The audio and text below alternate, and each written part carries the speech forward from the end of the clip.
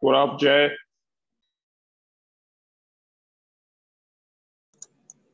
Who is that? I can't hear. I can't hear or see anyone. It's Omar. Who? I can't see you, man. I'm right here. I'm at the gym. I'm just joking. So why did you get your camera on, man? Wanted to see them pearly whites.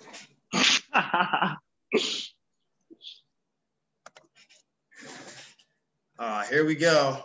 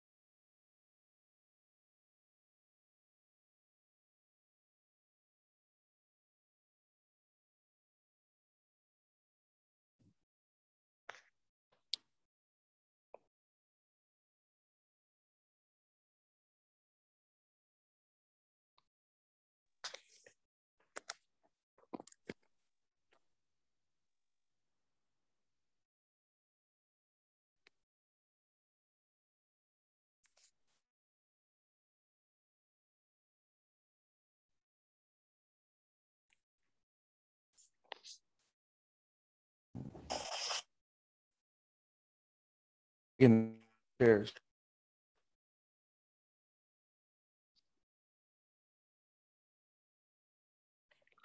What's good, Jay Brax?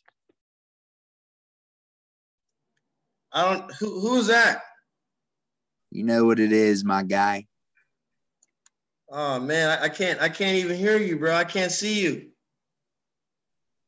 You know who it is. No one got bars like me in this conflict. Mason, you're funny. Try to get you to turn your camera on, bro. My hair's looking a little, I'll show you a quick peep, but it ain't staying like this. Hair looking a little crazy. That's what I do to the clients. If they don't got your camera on, I'm like, I can't hear you. You got your camera on? I make it like it's their camera that I can't hear or something. What's up, Omar? What up, Mason? How you doing? We got Omar here running the show. What's up, Big TV? Got Omar in the house. You in there, bro? Yeah, I'm right here, but I'm working out, so I don't think you guys want to see me working out. All right. Thank you, Edgar. Edgar, you the man. Okay, looks like we're good. Can you hear us on this microphone here? Jay Vaughn, yes, no? Yes, sir. We can hear you. Yes, no, maybe so. Okay. Yes, sir.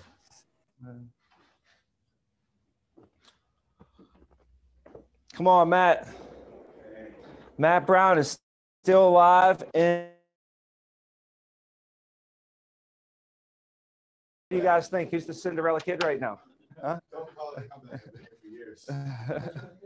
The Cinderella kid is in the house.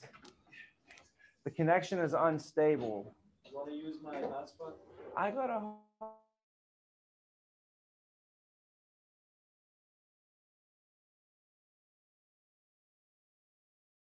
cool.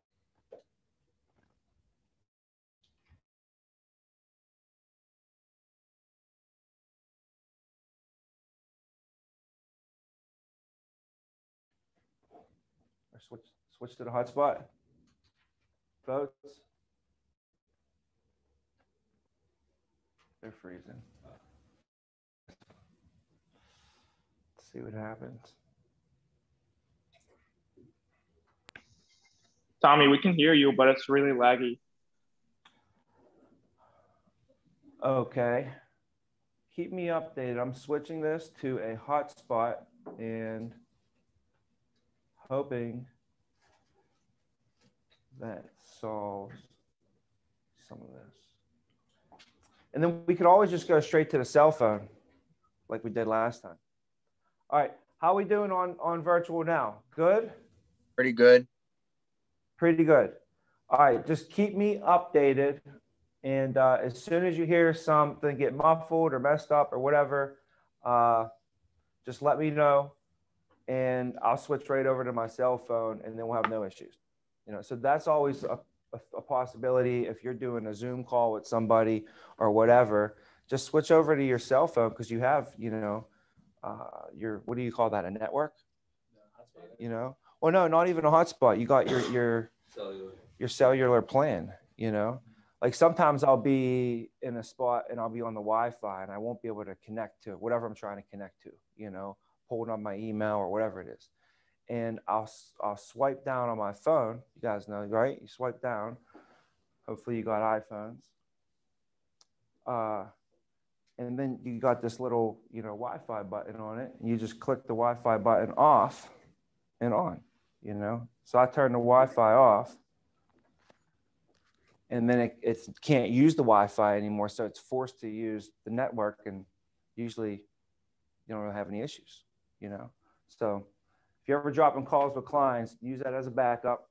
And I think you can get a backup line for like $10 a month. Oh, on top of that, just as a side note, speaking about cell phones, we are going to be getting our own personal, let me fix this view here. What are you doing, Mason? You keep touching the screen. You keep touching the screen and it's like, It kept lagging. I was trying to refocus it. All right. Okay. So we're going to get our own, what do you call it? Code for AT&T, they said, and we'll get 8% off. So I'll let you guys know, and that'll be able to start in April. So if anybody has AT&T, you just basically just show them that you work here with the agency. And because through AIL, we got a 6% discount, but it went away or something. So they're like, well, for your agency, we could get you 8%. So I'm like, all right, let's do it. So just a little cool little side note there, 8% off. Sound cool? All right, nice. All right, so today, numbers, what it's gonna take, how to, you know, basically get your sit downs that you need to get on a weekly basis and, you know, where all that's gonna come from. So, you know, if you need to get a certain amount of appointments set, you have to just understand what it's gonna take and get ready and roll up your sleeves. I think a lot of reasons why people don't give a lot of presentations is because it takes a lot of work to give a lot of presentations. It really does. Think about how much work it would take. If you're giving 8 presentations a week, you know, and you feel like you're working hard or whatever, think about giving 16 presentations in a week. That's literally going to be double what you normally are doing. So how can you double the rate of everything? Doubling the rate of activity, doubling your results, doubling everything, you know, and knowing the numbers behind all that really just helps from the beginning understand what you're kind of getting yourself into and what to expect. And then from there, you're able to have something to go back to the drawing board and see what to compare it to. Other than that, we're just going up against feelings. You know, I don't know what kind of coach coaches a team or coaches themselves, or what kind of Olympic athlete doesn't have any sort of statistics involved in the way that they coach. You know, they're even measuring like this year. The big talk about Ben Roethlisberger was what? What's his big statistic they measured this year on him? Was it outside the numbers he's throwing?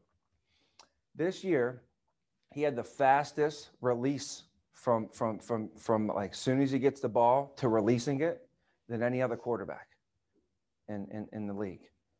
When he started, he had the longest because he would hold it, pump fake, spin, run around, do this, do that. And he was Big Ben making it happen. Now that he's older, he couldn't be Big Ben and make it happen. He had to rely on his being smart and reading the defense. And before the ball was even hiked, he kind of knew where he was going. And it was like, psh, psh, psh, before he could get hit, because he didn't want to get hit anymore because he was older, you know? But anyways, statistics, there's all kind of different statistics and all kind of different sports. I mean, look how small of a statistic that is, you know, being a quarterback. That's definitely not one of the major statistics that's really that important, I wouldn't say. So anyways, for you as a player, you know, in the business, because we're business athletes, then you got to know your statistics and you got to know what it's going to take and how to improve on them and improve on each ratio along the way. But if you don't know what your ratios are, it's going to be hard to improve on that. So, you know, what I was really thinking about is our dashboards. You know, I was really thinking about just how important those are. And I wish somebody had something like that for me when I started. I mean, I literally was scrambling around on sheets of paper trying to keep track of my numbers. Because, I mean, I was me, myself, and I'm trying to coach myself and know what my numbers were and stuff. And, you know, my manager kind of had some reports here and there, but I needed to have my own accountability. So at the end of the month, I knew like how many appointments I booked this month. You know, I knew how many people I saw and I knew what that ratio was. And if it was not a good ratio, I would be knocking on my boss's door, on my manager's door, or on whoever the top person in the office was show ratio was. I'd be knocking on their door and asking them, hey, bro, I got 120 appointments booked and I only gave 30 presentations. Like I'm at a 25% show ratio. Oh, I'm knocking over the magic erasers over here. And I would ask people and I'd get it fixed immediately, you know? So, and they would probably feel bad for you if you did that. You know, oh my God, dude, you got a 25% show here. Let me show you. Like, I can't imagine one person here, you know, say closing the door in your face, right? They definitely would want to help you out because 25% obviously is not good. We want to be a 50% show ratio or above, you know? And then we have to be masters on top of that. Just as a little side note, as a tangent, what do we do with the people that we're not seeing? We have to be masters of rolling them to the next day or to later that day or to later in the week, but we don't want to lose those appointments, okay? So once you set an appointment, it's so much easier to just reschedule that appointment. You already set it once, so just move that time, you know? That's why time kills deals, and that's why, you know, scheduling tip number 8 in your playbook would tell you that always book the appointment on the first phone call. Every time that you call somebody back, their interest declines in proportion to how many times you've contacted them. So if I catch you on the phone today, I have 2 options. I can set you, or I can get off the phone and we could agree to what happens? We usually say, oh, give me a call back. You ever hear them tell you, give me a call back? Anybody ever tell you, just call me back? You ever get that? You know how many times I got that? In fact, the master got that more times than the beginner, you know, ever even failed at it, you know? So think about how many times the top people in this company got the same stuff you're getting, same exact stuff you're getting, you know what I mean? So whenever they tell you call me back, right? If you take that and you tell them you're going to call them back, then the next time you talk to them, guess what you have to do? You have to start all the way from square one, and you have to work to what? You have to really try and get them booked for an appointment, because you never booked them for an appointment, right? So what I say is that call me. You know what I'll do? How about what we'll do is, since my schedule is so booked up, you know, we're going to be in area just for the next few days, okay? I know that you're typically home during these times. What I can do is right now I have next Friday available, okay? This Friday available between 3 and 4, okay? And I'll be able to catch you guys before you guys go off to your bowling that night, and we'll get you guys all squared away, okay? Now, what I'll say is, if you want me to give you a phone call back, I could give you a call back on Thursday, okay, just to remind you of that time. And in the meantime, just remind your wife as well that I'll catch up with you guys on Friday between 3 and 4 p.m. Right? Now I'm calling them back. They want me to call them back, right? So you still do what they want you to do, right? They want you to call them back. So you still say, you know what, I'll call you back. No problem. I'll call you back.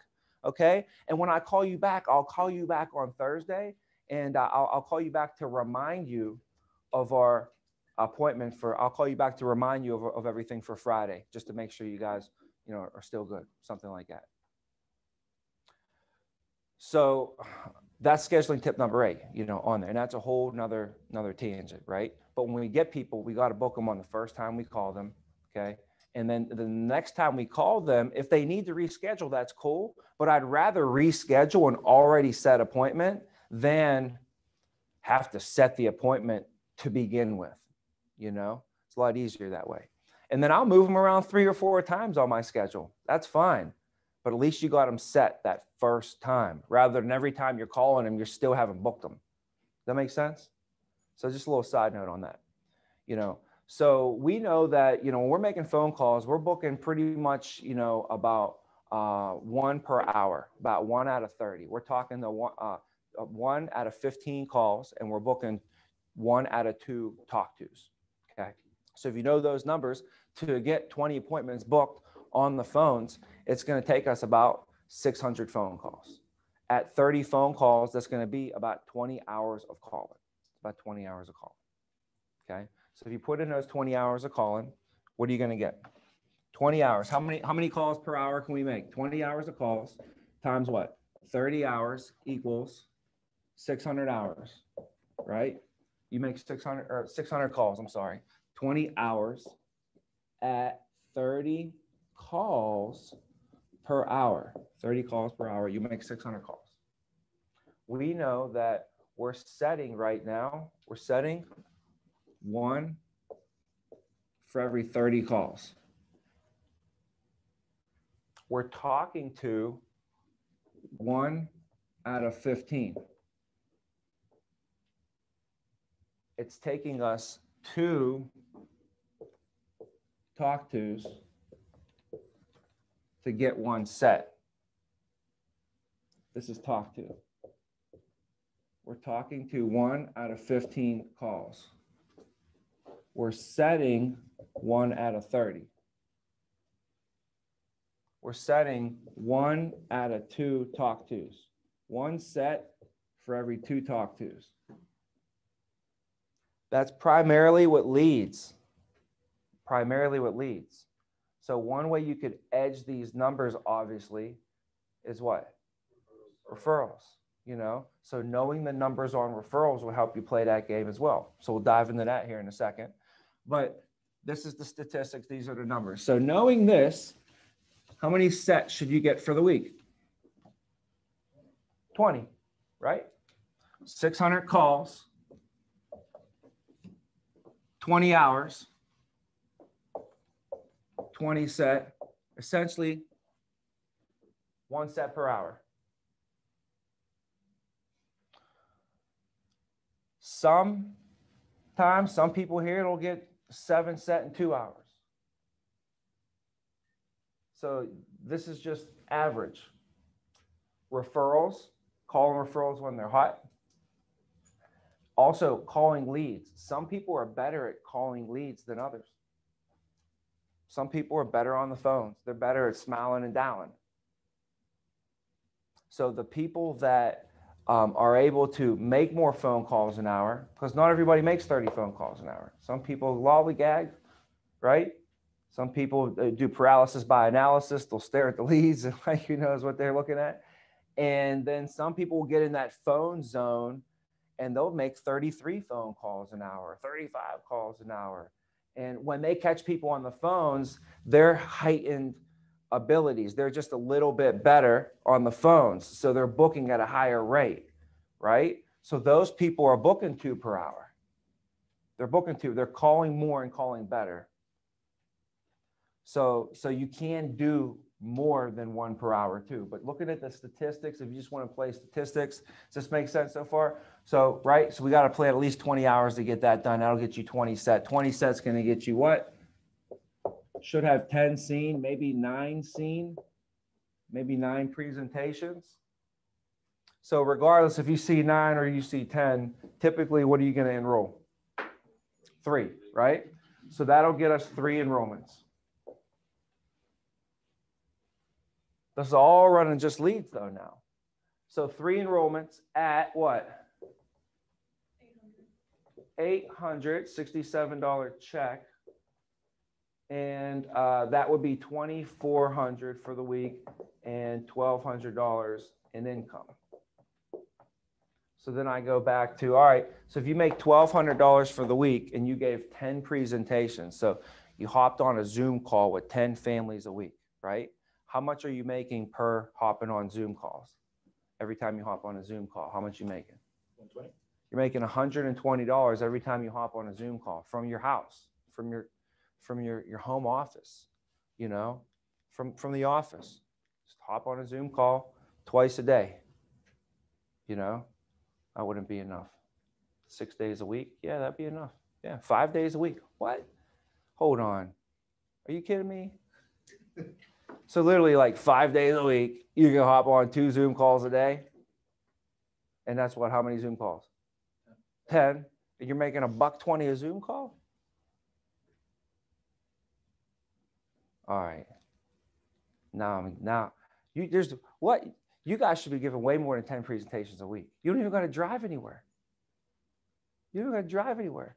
I was doing 20 presentations a week. My mornings, every morning from 8 o'clock until noon, I was in the office doing interviews and training people. And then from like noon till 1, I would meet my trainee. Maybe me and Marissa were trading for the day. So Marissa, I'd be like, all right, Marissa, you got to watch these film. You got to role play with Brian all morning, right? Put that stuff on film. I'm going to be interviewing. So I got to do this, and this, right? Okay. So you train with him, you do that. I'll meet with you at noon. Okay. As soon as noon comes, I run a group. So I'm in here pouring my heart out, running a group, selling the opportunity to 30, 40, 50 people in a room, telling everybody about that. Then I walk out of the room. All right. Grab my lunch. Marissa, hey, how's it going? Let's work. All right. So now we work on watching her video and we eat lunch at the same time. Then we hop in the car, right? Hey, you got all your stuff? All right, get all your stuff, grab your lunch and everything. Okay. We're not stopping today. Grab my lunch, you know, and we literally hit the road, right? We had a good hour and a half ride to Uniontown or Johnstown, wherever I had to go. So then I'd drive all the way there. And on the way there, we would be role playing, practicing, listening to stuff on tape. You know, and I say, all right, hey, today in this first presentation, you're going to be going over the no cost benefits. Okay. Child safe this morning, when I heard you do the child safe, you did it perfectly. Okay. The only thing is you said this instead of this. So I want you to work on using this word instead of that word. Okay. When we're doing this. All right. Other than that, I'll pick up from there. If you feel comfortable doing some of the AIL Plus card, the health benefit card, you know, feel free, you can keep running with that. And I'm not going to say a word until, you know, you feel like I need to jump in there. Right. But you're ready to rock this. And then, you know, we'll pick up at the end. I want you to help out with the EAP. Okay. So make sure your EAP's fired up. Boom, boom, boom, boom, boom. Let's go over our schedule for today. And that's our ride out into the field. And I'd be riding out into the field for an hour and a half. And we give 4 or 5 presentations that day, you know, 2 before 5, 2 after 5, no matter what. You know, first presentation was between 2, 3 o'clock. Next one was between maybe 4, 5 o'clock. And then we had like a 6 or 7, maybe a 7 or an 8. And then last of the house, we were knocking on the door 8:30, 9 o'clock at night. My last appointment was between 9 and 10 o'clock at night. So I could get there at 9:58 if I wanted to, you know, and we were still good. And that's why you could ask Gio what he used to walk around with. Anybody know what Gio used to walk around with? Gio used to walk around with a vest, like a construction vest with neon that, like, when lights hit it, you know, it had that like 3M type of effect, yeah. Right? And when he would knock on people's door at nighttime, he'd have a vest on so people could see him. He'd have his thing out, you know. He had a clipboard that had a light built into it. And he'd have his clipboard with his light on so they seen him, and his vest and his thing. Imagine him knocking on your door at 9:30 at night, here to drop off your benefits, right? That's where we were. And then then his area was an hour and a half away. So he didn't get out of the house till 11 o'clock. You know, he takes forever. So he don't get out of there till 11:30, you know, and he don't get home till 1 o'clock. And he's training Marissa. How do you think Marissa's first week's going? Pretty good. She's like, oh, I don't know if I could do this. Right? Any of you guys having to get home at 1 o'clock at night from the field? You know what it's like, but not really. If you're in virtual, to be honest, I might see like 10% of people here like running the field right now. 90% of people are virtual, right? So with that being said, 10 presentations a week, 3 sales a week, 2,400, like I feel like this is a pretty acceptable expectation for anyone to just like, you can't go through the motions. You got to zone in and focus, but if you just punch in these numbers, I feel like this is the basis of everything. From here, you can go up or down now. If you're a little bit off with your closing ratio, if you're a little bit off with your show ratio, if you're a little bit off with your ALP per sale, if you're a little bit off with your talk tos, the calls, the set ratios, if you're off on all those a little bit, yeah, at the end, your ALP might be 1,000 ALP for the week because you just keep going off and off and off and off and off.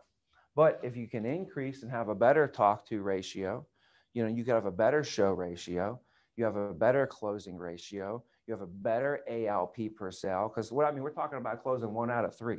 That's 33%. We're 40% in the agency. Our agency is 40% right now. What is the average ALP per lead is over 110 ALP per lead. So that's saying that if somebody has 100 leads, they're typically doing 10 to 12,000 or 10 to 11,000 off of those, right? So anyways, going back to the numbers, what if we increase this now? Because you're like, well, I don't want to give 10 presentations a week. You want to give what? 20 presentations a week, right? Well, you got 2 options. We could double down on all the numbers, right? Or we can start running referrals. And when you run referrals, we don't have to double the numbers in order to double the results, okay? So let's say that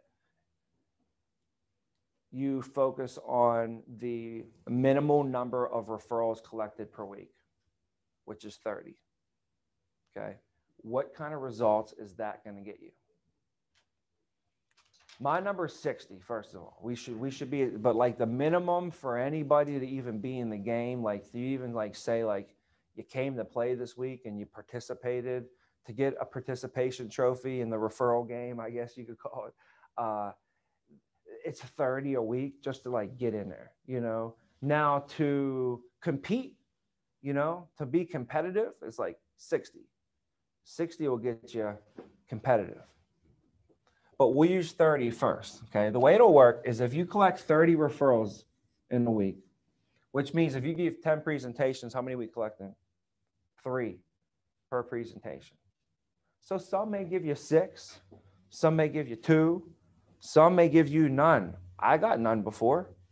You're not the first person that literally got shut down and got no referrals, right? But that didn't stop me from the next house running the same exact play. I said my referral script to this client and it got me nowhere, right? Then I said my referral script to this client, same exact thing. And they were like all over it. She's like, oh yeah, plus, I run a daycare. And she opens up her phone book to me, gives me 32 families that I need to get these kids out to today.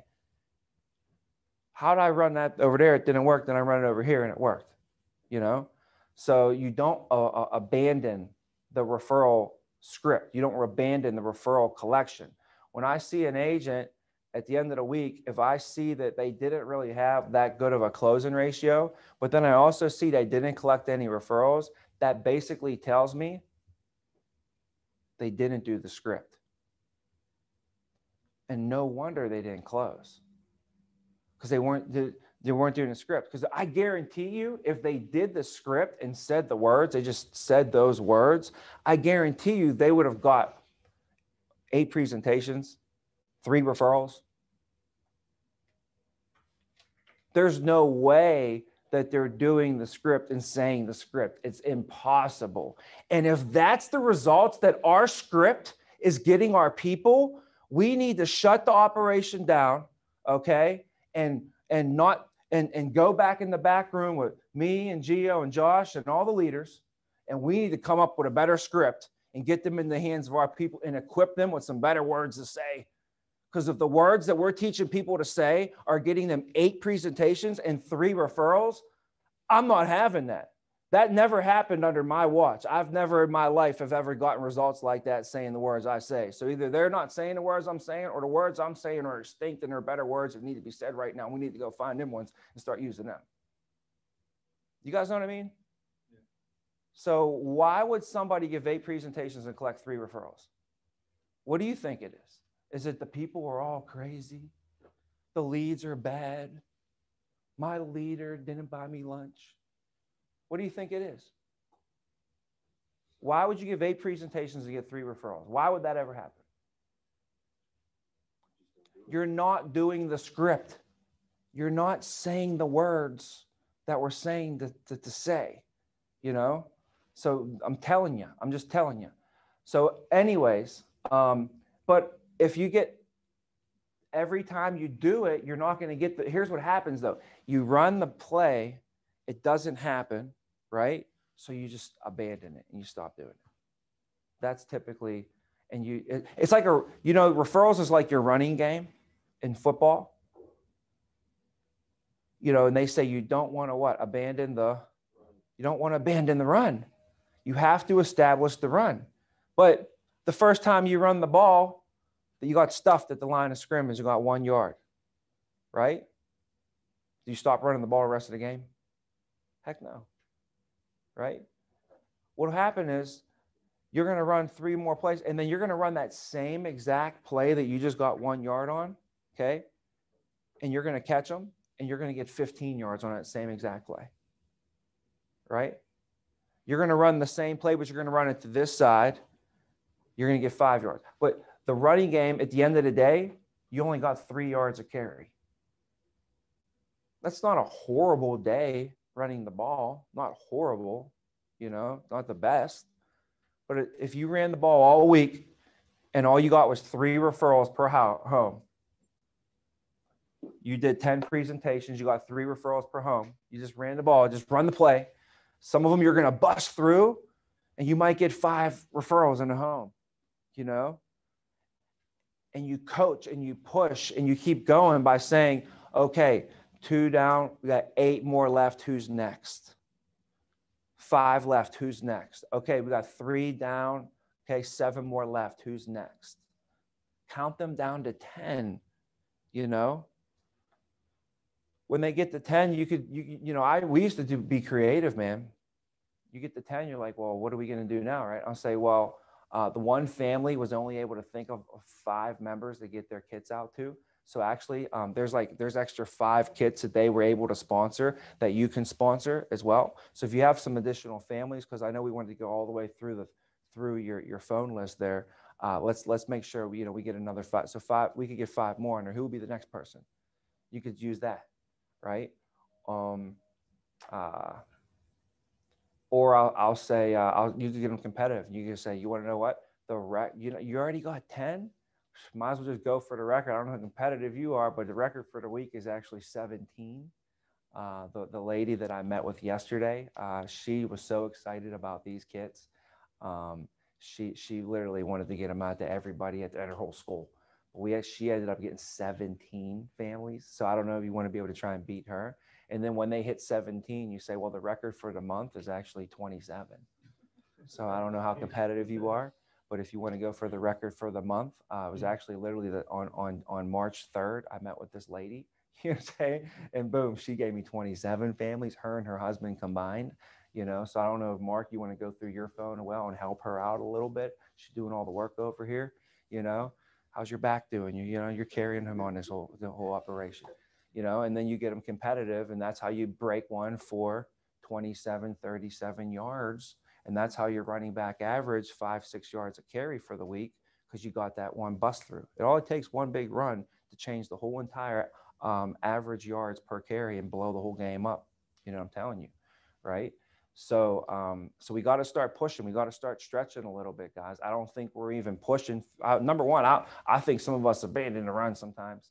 I think you get into the house and you're just abandoning the run when that's the play call. If you run a football game, there's a reason why you establish. And then when you establish the referrals, guys, you're also establishing trust. The guy just gave me 27 names. You think he's going to have an issue giving me his bank account information? No way. So you think the more referrals you get, the worse, or the hard, like it's more. No, the more referrals I get, the more confident and comfortable I start telling myself, like, all right, he gave me 17 names. He gave me 7 names. Dude gave me 3 names, and his brother and his sister were 2 of them. He got to trust me a little bit. You know what I'm saying? Right. So the more names that I get, the more I like, it like fuels me a little bit, you know, and it should to you as well. It's a good sign, isn't it? It's a great sign that they trust you and that they like you, you know? So, you know, ask yourself, are you referable? Are you a referable person? Am I worth a damn, right? Do I have something of value, right? If they referred me to their friends and family, what would I bring to the table? In fact, I am the best damn thing that they could ever possibly refer to their family, ever. They're going to go to a restaurant and say, go get these crab legs. What the hell are they telling their family about the crab legs for, but they won't tell them about you? They're going to go watch a TV show. Oh my God. Every time I see my mom, she got a new TV show for me to watch. You watch this show called what's Dancing with the it's Thrones. Game of Thrones. Do you watch the Game of Thrones? I'm like, no, I never watched the Game of Thrones. She's like, yeah, you got to watch it. I'm like, I don't got time for that. Then she said, next time, she's like, you got to watch the show Ozarks. Oh, you got to watch the Ozarks. Oh, I don't have time for that. You got to watch the show Yellowstone. She always got these shows for me to watch, right? Like people, that's just my mom. How many other people are out there recommending stuff to their friends and family all the time? All the time. As soon as they see something good that they like, you, out of all the stuff that they ever recommend to their friends and family, you know, I'm thinking like there's not many things that are this important. You know, you are one of the best possible things that they could ever refer. And and how about this? You're sitting with Joe and Mary, their brother and their sister and their cousin, and the guy that their cousin works with desperately needs someone like you to call them and get them life insurance. And they're actually going to give you their name. They're going to give you their name, but you never ask, right? There's a lot of opportunity that gets left out on the table from us just not asking. They did a study one time. They said that the majority of non-sales, how about that? So you know how we're in sales, people go out there and they try and sell something to somebody. They try and sell something, okay? Let's take all the people, all the non-sales, all the people that never bought, right? What's the number one reason why those people did not buy? Trust? Number one reason why those people didn't buy. Urgency? You won't believe it. I swear you won't believe it. I didn't believe it. I still don't believe it. What is it? You know, but this is what I've heard. I've seen the statistic out there. You know, it's what people have said. So, you know, I can't give you the resource, but they say it's because they never got asked. They never got asked to buy.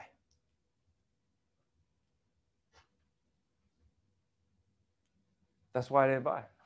Most non-sales because they didn't even get asked. I don't know how that happens. Hopefully that's not happening here. I don't think it would ever happen here.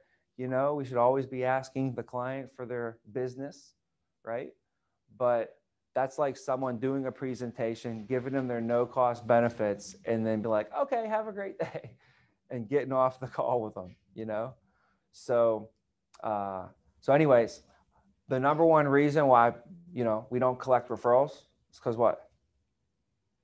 We don't ask. We don't ask. Not because we're asking the wrong way. It's because we don't ask. So remember now, it's not do you know, right? It's who do you know? Big thing. So number one, we got to get asking, but when we got to ask, we got to make sure we're doing it the right way. And we don't want to throw out yes or no opportunities for the client. When you say, so do you know anybody that you want to get these kits over to? Right? You want to say, who do you know that we need? So you're saying, do you know anyone that you want?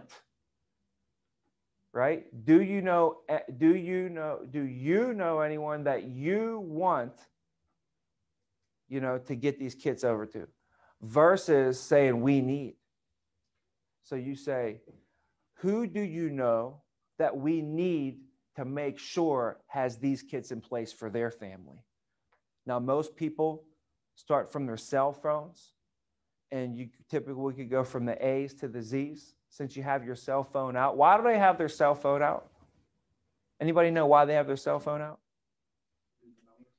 Yeah, because we said, hey, why don't you get your cell phone? I have a very important number I need to put in here for your child safety program.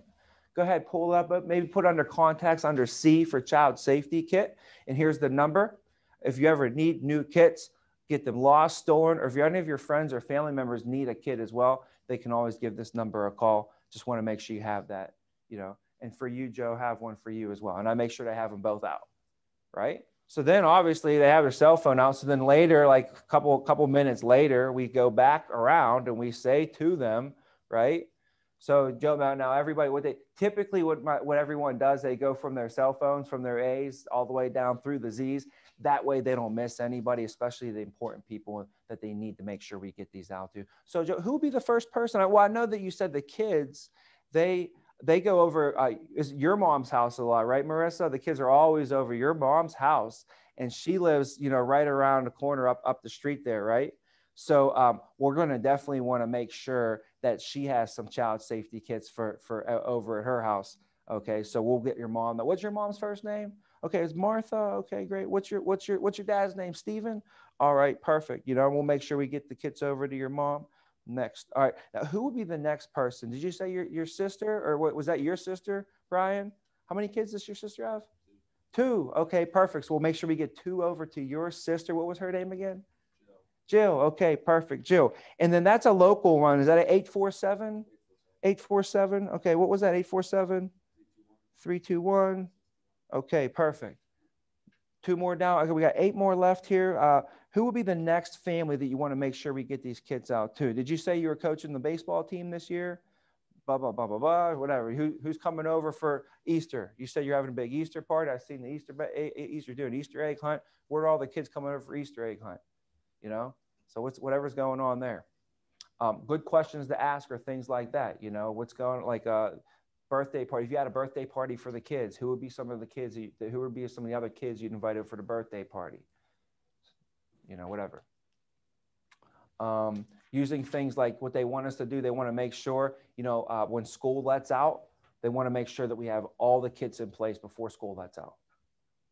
Now that things are opening back up, they want to make sure that we have all these kits in place now before everything opens back up, and it's going to be harder to get them in place when everybody's moving around.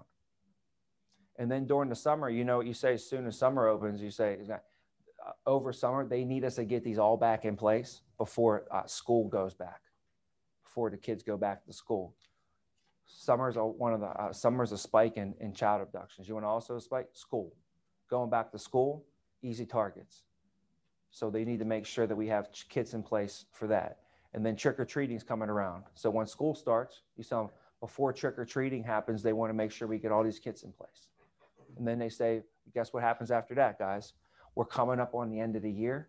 Okay, they need to make for 2021. We need to make sure we have all the kits in place for the end of the year for 2021, so we don't have to worry about these families going into the new year, right? And then to the new year, right now, what we can talk about will be what?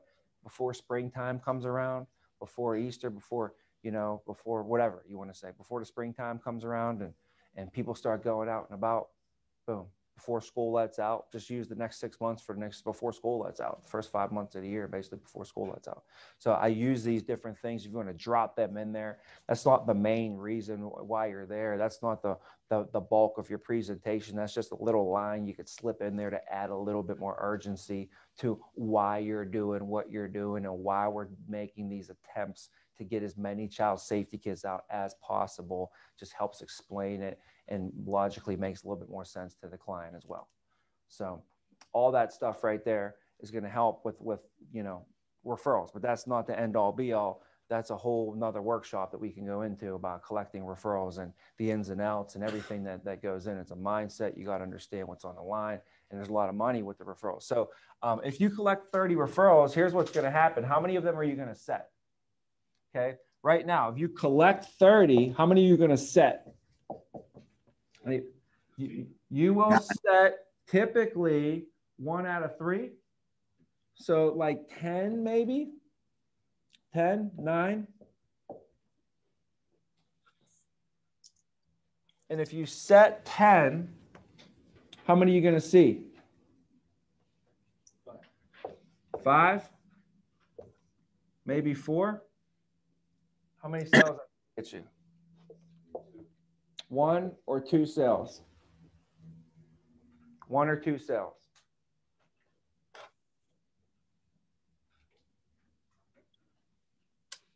Well, now, if you're setting 20 leads a week and you're setting 10 referrals a week, now you're going to be able to set 30 appointments. You'll give 15 presentations. Closing ratio on referrals, though, is going to be higher, right?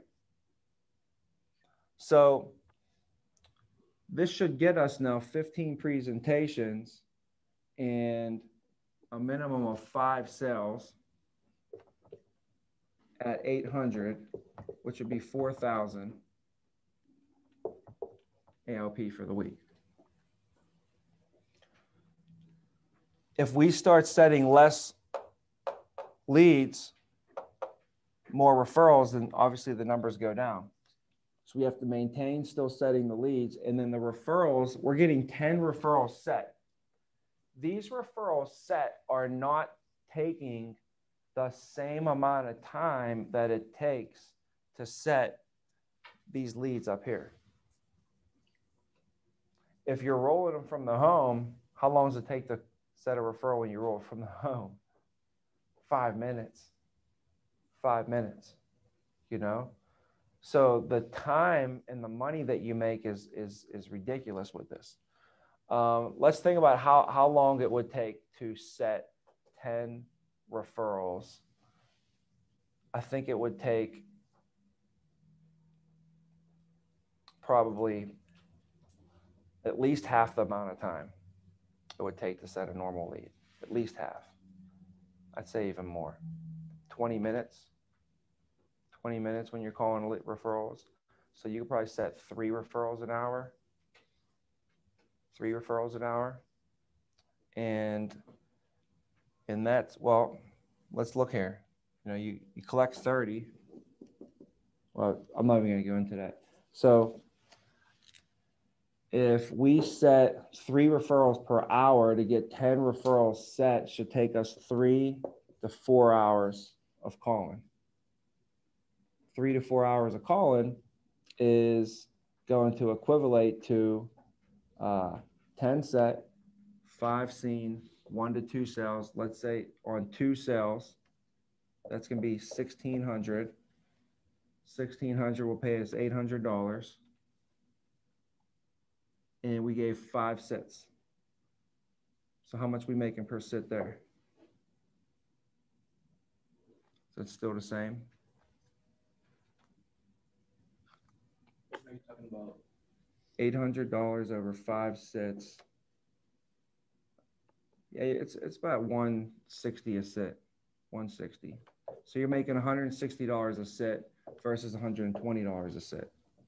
And then over here, for the sets, we're making, what is this?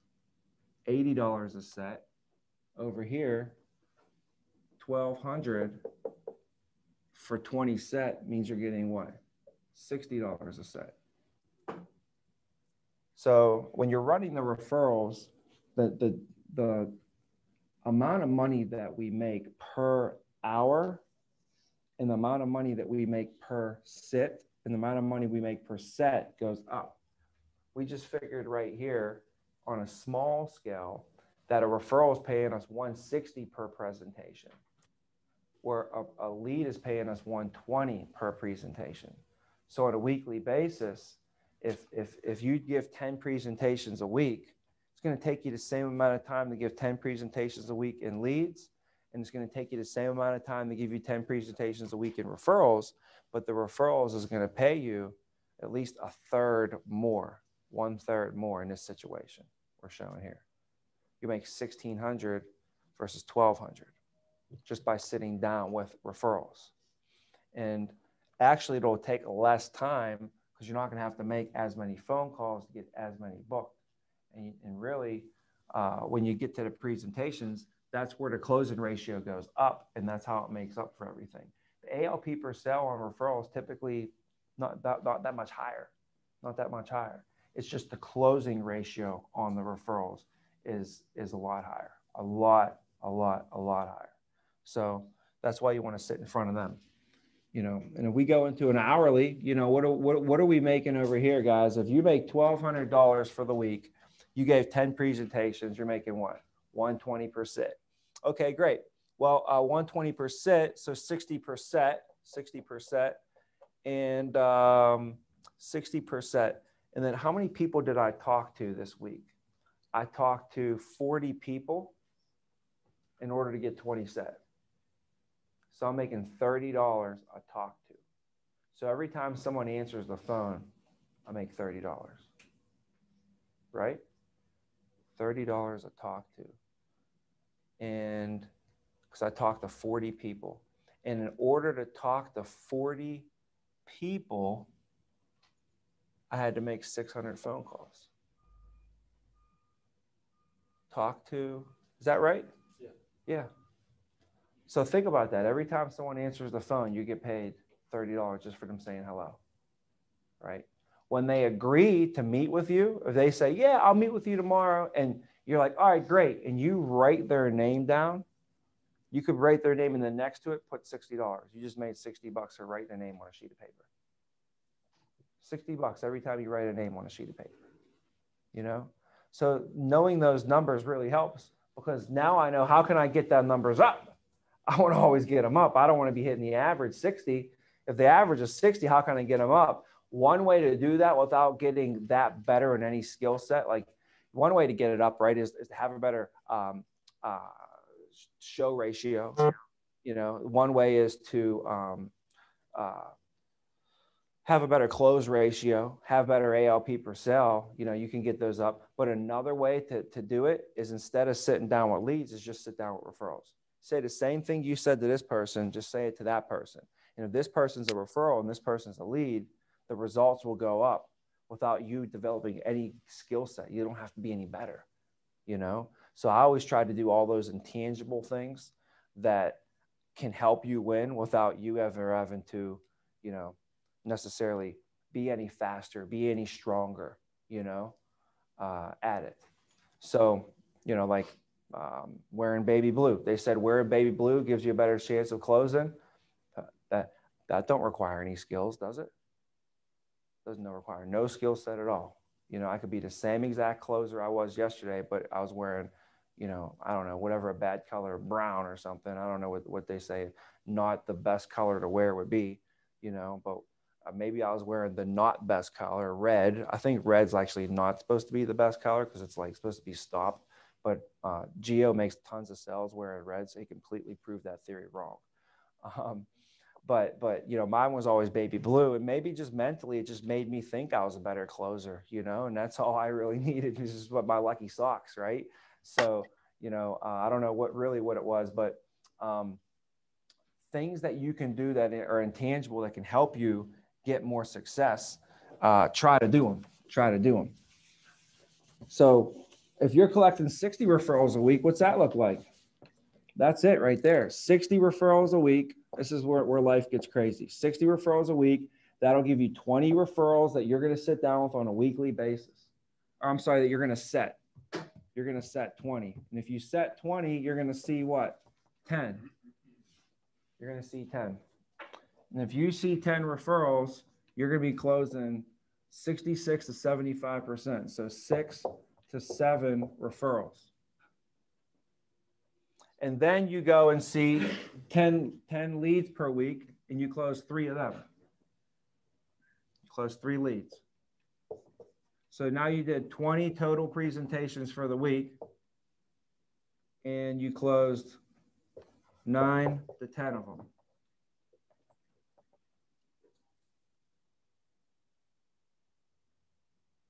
So average ALP, let's say 800. So you did, let's just say 8,000 for the week. You did about 8,000 for the week. Now what are we making per set? 8,000 at 20 presentations is what? You're making $400 a presentation now. Versus over here, we're making what? 120. The reason that this person's making 120 is because all they're running is just the leads. That's it, right? This person is doing half and half. So if you could get a half and half mixture, that's when you'll start to generate this $400 per presentation. Now you're going to be like, now how many presentations can I give a week? You know, you were excited like, man, if I could give every time I just get onto a Zoom call with somebody, I'm making $120, right? Now, every time I can get onto a Zoom call with somebody, I'm making $400. Think about that, right? Is that right? 400 ALP. So you're making $200. That's right. You guys didn't correct me on that. So this is the money. This is the ALP. Because you're going to write 8,000 ALP for the week. So if you write 8,000, what are you going to make? 4,000, right? And if you're given 20 presentations and you make $4,000, then you're making about $200 per presentation. You know, so that's what we're off. I knew something was crazy. So 200, that makes sense? Okay. So then on top of that now, if we're making 200 per presentation, how much are we making every time somebody agrees to book with us now? $100. Because we end up making 20 referrals set, and we made 20 leads set. So we had 40 appointments set for the week. 40 appointments set. 40 appointments set. That's basically running 10 appointments set 4 days a week, or 8 appointments set 5 days a week. What's 8 appointments look like on a schedule? 8 appointments look like on a schedule. Let's map that out. So here we go. We're good over here. We know all these numbers. These are just numbers. You can't argue with them. 1 + 1 is 2. 20 leads, 20 referrals set, 40 set. We're making how much per appointment that we book? $100. $100. And that's a book. So before we schedule somebody, we got to what? We got to talk to them. So just for getting somebody on the phones, we're getting what? $50 for someone to say hello, right? That's pretty good. So knowing those numbers are good. All right, how do we map out this time now? Okay, well, if I got to give, I'm looking at 8 set per day, 8 set per day, 4 sits, right? So 2 ways you break it down. Sits, if I have to give 4 sits in a day, I have to see 2 people before 5 to after 5. That's what you want to schedule up. So here's my 8 appointments. You can have a 2 to 3. Do you guys book them on the hour or every hour or like 2 hours? You're saying 2 hours? Okay. You do 1 hour for Zoom? So I'll say, all right, so Joe, I'll see you tomorrow between 2 and 3 p.m. Please let your wife know, blah, blah, blah. All right, right.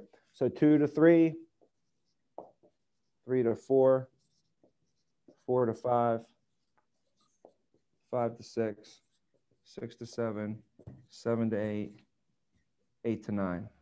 1, 2, 3, 4, 5, 6, 7, 8, 9 to 10. There's your 8 appointments booked right there. Then I would take 8 until 10, 6 until 8, 4 until 6, 2 until 4, and you can set, some people call them floaters or bridges, call them a bridge appointment. And basically it's a third appointment that you book over them 2 hour time gap, right? This would give you 12 appointments scheduled for that day. We don't need that many. We really don't. So you can literally have a 2 to 3 or a 3 to 4, okay? You can have a 4 to 5 or a 5 to 6. You could have a 6 to 7 or a 7 to 8. You could have an 8 to 9 or a 9 to 10, and then have a bridge that's 2 hours and have the 2 to 4, the 4 to 6, the 6 to 8, and the 8 to 10. That's what I would tell my booker to get me if I had to give 4 presentations for you. I would tell him to book all the times up for me. But I knew if I caught at least the 2 to 3 or this, guess what I'm going to, between this area, I'll at least give 1 presentation. Over here, I'll at least give 1 presentation. Over here, I'll at least give 1 presentation. And hey, I don't even care if I don't give no presentations in any of these, because over here, I'm going to give my presentation. And this is prime time. And give me 4 prime time presentations a week, and I'll walk out with 3 sales no matter what. So as long as you're given 4 prime time presentations a week, which is Tuesday night, Wednesday night, Friday night, Saturday morning, 8. Got to have an 8 in it, you know, like 8 to 9 p.m. or 8 to 9 a.m. Those are like prime time appointments, you know. So schedule wise, you know, we should go hard during the week. And I mean, Saturday nights, you guys should be going to dinner, going to movies, hanging out with your family, cooking dinner, whatever. Going out to the club, going to a concert, whatever, you know. Is there any like psychology behind that prime time, like you were saying, or is that just statistically where you see that you saw? Statistically, they call it prime time for a reason, obviously. You know what I mean? If there was if it was better for us at 2 p.m. to make sure, hey, prime time will be 2 p.m. I don't overthink things, you know. It's just statistically the best time for us to close is at 9 p.m. Families are asleep. Families got the kids are in a bed. You know, they can focus more. If people are willing to meet with you and talk to you at that time, they're more calm. There's less distractions. That's just all things that I observed, you know, and I've at least told myself, you know. Saturday mornings are good because Friday was their last day of work. You know, Friday nights are usually pretty good because they just got off work. You know, they're relaxed, their mind's at ease. You know, Saturday mornings are good because they just got paid Friday night. Their minds are ready to spend money. If they don't spend money with you, in fact, before you got there, they already planned on going to buy a new gun that day. They already planned on going to Dick's that day. They already planned on getting some new hunting gear. They planned on getting some new golf clubs. They already planned on signing up for the golf club. They already planned on taking their kids and signing them up for this. They already planned on that. They already, before you got there on a Saturday, they already had planned on going to Home Depot and buying fertilizer. They already spent money before you got there. You understand? They're ready to spend money. Saturday mornings is like They want to spend money. They're looking to spend money. Just give them a reason to spend some money, and they're going to spend some money, right? So that's what we got to do, though, is we got to hustle up, man. We got to get in front of them, and we got to give them a reason. You know, don't forget, man. We got three things, right? We got a place to be, we got a reason to be there, and we got a story to tell. You know, and obviously we got a damn good story to tell. So you got to be masters of telling that story. You know, telling that story. If you remember, telling's not selling either. So we don't go into a home and just talk. Look how smart I am. Look at, I can tell you this and this and this and this and this. And oh yeah, this and that. And you just talk. If you keep talking at the client, telling is not selling. You could tell them everything in the world. Tell them how smart you are. Tell them how great the company is. Tell them why they need it. Tell them this, tell them that. They ain't going to buy nothing. Okay. Conversations. You got to have conversations and question asking. So the right people, like the top salespeople, they get the right answers because they're asking the right questions.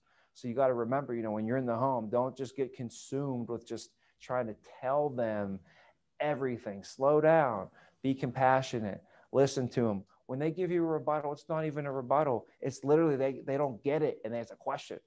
And you're thinking that they're trying to like come up with a smart aleck rebuttal. Like they think this is like some sort of sales game, and they were sitting there all day with their husband game planning it out. Like, hey, honey, if he hits us with this, we're gonna play dumb, okay? And then we're gonna slide in, all right? And I'm gonna throw it over to you, and then you're gonna hit him with this. Like, they didn't know nothing. They're not salespeople. They're not salespeople. They're not prepared for nothing. And that's what I get upset sometimes when we get sold by people who aren't even professional salespeople. You're the professional salesperson. Don't forget that. You're the professional salesperson. They don't have no skills in selling at all. They have no business selling nothing. But at the end of the day, they just sold you on why they don't need it, why they can't afford it, and why they need to think about it. All three of them. Like, I could understand getting sold by one, maybe, but you can't get beat by all three. How are they selling you on when you walk up to the door? You're like, hey, my name's Tom Vena with American. I'm going to take care of you. How much time is this? I don't have any time. And you're like, oh my God. They don't have any time. And you immediately buy what they just literally sold you a bunch of baloney, and you bought it like that, right? If you're going to buy something, don't buy baloney, you know, buy something a little bit better than that. And this is what they tell you when you walk in the door. I promise you, the first thing they hit you with is just some stuff. And you got to remember, sometimes you ever tell yourself like, you know, I'm not buying nothing from these people. I don't care. I'm the one selling here, you know, and then look yourself in the mirror and tell yourself that. Say, you know, I'm not taking no for an answer. I'm not buying anything what they tell me, you know. I'll listen to them. I'll understand. I'll even agree with them, but I ain't buying it. You know, I will agree and proceed. So you know that they're going to say, and it happened to me so many times where a client says, how much time is this going to take? I don't got a lot of time. I got to be somewhere. Like, how many times have they tried to rush me? And a few times I bought it. So I sped up my presentation, and I didn't give them the proper service that I gave all my other clients, you know, and I shortcut stuff. I wasn't myself, sped up things, maybe missed some things, cut some things out, didn't give them the whole thing. And I found out really at the end that they didn't have really nothing even going on. I sped it up for no reason. Like, are you serious right now? You're going to Walmart? I thought you had to be somewhere. Walmart's open 24/7. You know, that was a real thing. I literally was driving home. I was like, Walmart's open 24/7. Walmart's open 24/7. Walmart's open. They don't close. Tommy. You know what I'm saying? Like, that was a rough pill for me to swallow. But then I also saw, on the other hand, where somebody told me they needed me to rush, and I didn't rush. I said, we'll get there. Watch this video. I made her watch the videos and do everything, right? At the end, she ended up enrolling, getting her husband covered, who needed it desperately, right? And she was telling me, yeah, her and her sister they were going shopping. And I was telling to myself, I'm so glad that I didn't speed up my presentation. And I kept it real, and I kept my feet on the ground, you know, and I stayed strong, and I stayed in control because she wanted to just try and get that control, you know, and see if and I stayed in control. And by the end, I was able to control, because at the end is when you need to have that control in order to get the enrollment. So, you know, if you don't establish that control, you're not going to get the enrollment. You're just not going to get it, you know? So anyways, don't be buying the stuff when you hop on those calls, you know? So anyways, we got this stuff going on here. Okay. This is how you can set up 8 presentations in a day, right? Set between 2 and 4, and then either set a 2 to 3 or a 3 to 4. Yeah. Or just set 2 to 4s. Just set 2 to 4s. One of them will show up. And if they both show up, and see the one from 2 to 3:30, and then at 3:30, hop in the next one. You know, you catch them both. But if you set 8 appointments, you're going to have 4 that you don't see, and you're going to roll those to the next day. So you're always going to have momentum going when you start this going. So that's where you want to be at. 8 presentations, set 4 per day, 2 before 5, 2 after 5.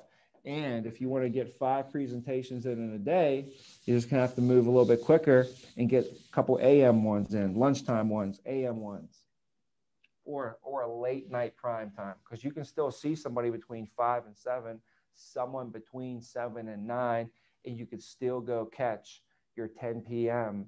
super prime time appointment. Okay. So you can still give 5 presentations. You don't only have to give 2 after 5. You can give 3 after 5, you know? So keep that in mind with the schedule. All right. So I'm going to go over last thing today, and we'll break, is going to be just, we got some child safe leads that are being out there now, and we're going to be running a couple more child safes. And if you're collecting child safe referrals, regardless, you're going to be running into families with kids, right? Families with kids, or grandparents with kids, right? So one of the coverages that we have is our Head Start program. The Head Start program. So I tell the clients, this is how I explain a Head Start program to a client. I'll say, so Joe and Mary, you know, our company has what's called a Head Start program. And what this does, this allows parents and grandparents to put whole life coverage on their children. Typically, what would happen is you have to wait until you're 18 and you become age of majority before you can take out your own whole life policy on yourself. And what our company figured is, when's the best time to get life insurance? What do you think, Joe? They found out is the best time is when you're young and when you're healthy. So what they did is they developed a Head Start program that actually allows kids to have their own whole life coverage while, you know, at the youngest age possible. So the way it works, Joe, is like this. And then I take the rate book. So if we had a rate book with me, you know, basically I would just say, you can imagine, I don't need one here to show you guys because it's pretty basic. What I'm going to say is I just take the rate book and I show them the rate book. And I say, if you see right here, there's the Head Start program. The way it works is it'll cover the child for $25,000 of whole life coverage. Now you can see that the male are listed in the black ink, and then the females are listed here in the red ink. So for instance, your son is how old? 3 years old.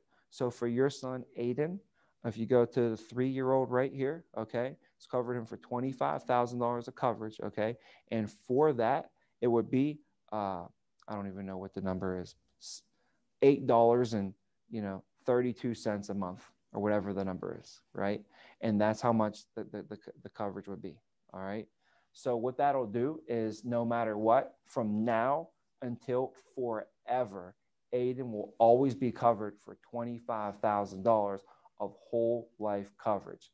And it could be today, tomorrow, when he's 99 years old, and that money will always pay out to his family. So then I say, now the way it's going to work here, Joe, is every month you're going to, the program is, and I don't know if you have a rate book or not. I'm going to use stuff off the top of my head. Okay. So every month you're going to put $8.32 into his program. Okay. And the way the program's going to work is when you put the money into his program, part of the money is going to pay for his cost of insurance. So part of it's going to pay for his $25,000 of whole life insurance. But the other part is going to be put into cash. And it's going to build what's called cash value at 4% interest rate. So the way this will work for your son now is at age 65, this cash is going to be worth this. And then I show him in the rate book what the number says, right? I believe it's right around 12,000 or something. I'm just guessing, 12 or 13,000.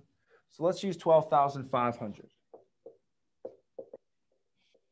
So basically, Joe, your son's 3. So from age 3 to age 65 is how many years? 63, right? So let's take this 12,500 divided by 63. Alex, you got yours going there, it looks like. Do 12,500 divided by 62, 62 years. And, you know, honest to God, I mess that up on purpose when I meet with clients all the time. I'm like, because I want them to correct me, because I want them paying attention. You know what I'm saying?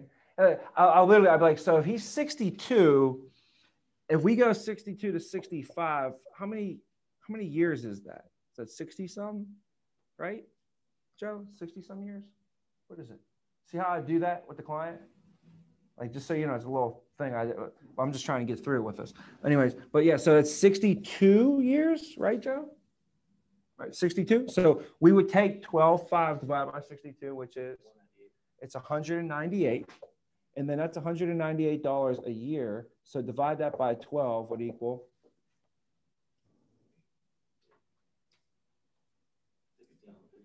$16.53. Okay. So basically, Joe, if you set aside $16.53 a month, every single month from now until age 65, you would have set aside how much? $12,500, right? So what this program's doing is on a monthly basis, your cash value is growing by $16.58 a month. That's how your program's going to work. Okay. Now, every month you're going to put in $8 into the program. So every time you put $8 into the program, what's the cash value growing by? 16, right? So when you look at like, what's the cost of insurance on this program? You're actually not paying anything for the cost of insurance. You're actually making $8 a month. Imagine this. Imagine that we went to the bank today and we said we wanted to open up bank accounts for our kids. And they said, you know what? You came on a great day. We have a special. And every time you put $8 into a bank account, we're going to turn that $8 into 16. We're going to double it. Every single time you put 8, we'll put 16 in there. Would you sign up for that bank account? Right? And say, oh, and on top of that, God forbid if you passed away, we'll just turn the bank account into $25,000 for your kid. Would you put that in there? Would you set that up for your kid for $2 a week? Right? Probably the best $2 a week we could set aside for our kids. You know, I tell them this is the best thing you could possibly do for your children. Now, this is the way the program works for the children here, okay? It's a great investment for them, and it locks them in with their life insurance when they're young and when they're healthy, okay? But the main reason why our clients, why most parents even get this program is because this program comes with what's called a GIO. And that stands for Guaranteed Insurability Option. What that does is that when you lock in with the coverage today, your child is covered for $25,000 for the rest of their life, okay? But by adding this guaranteed insurability option, what it does is it guarantees insurability on your child for the future, so that no matter what, if your child were to ever grow up and, let's just say, for instance, that, my parents put this on for me, and now I'm older, I got a wife, I have kids, and I say, you know what? I appreciate the $25,000, mom and dad. However, I need more coverage. It's not enough. If I want to go get more life insurance for myself and I'm uninsurable, then no life insurance company is going to let me get any more coverage, right? But if my parents have this guaranteed insurability on for me, it don't matter. I could be the sickest person in the world. It don't matter. When I'm older, I'm guaranteed insurable, and I can add more coverage for my family. And the way it works, Joe, is it allows you to add $25,000 up to 6 separate times. So I could literally be the sickest person on my deathbed.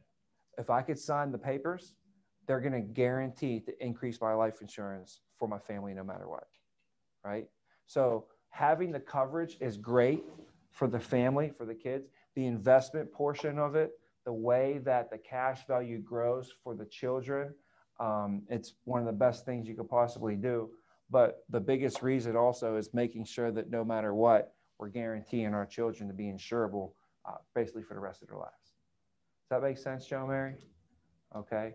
So for you, and then for you, what that would be, it's $8, and then the guaranteed insurability is $167. So it's like $10.34 a month, for them. So I would definitely recommend, make sure we get that in place, for them today, whatever, and lock them in real quick with that.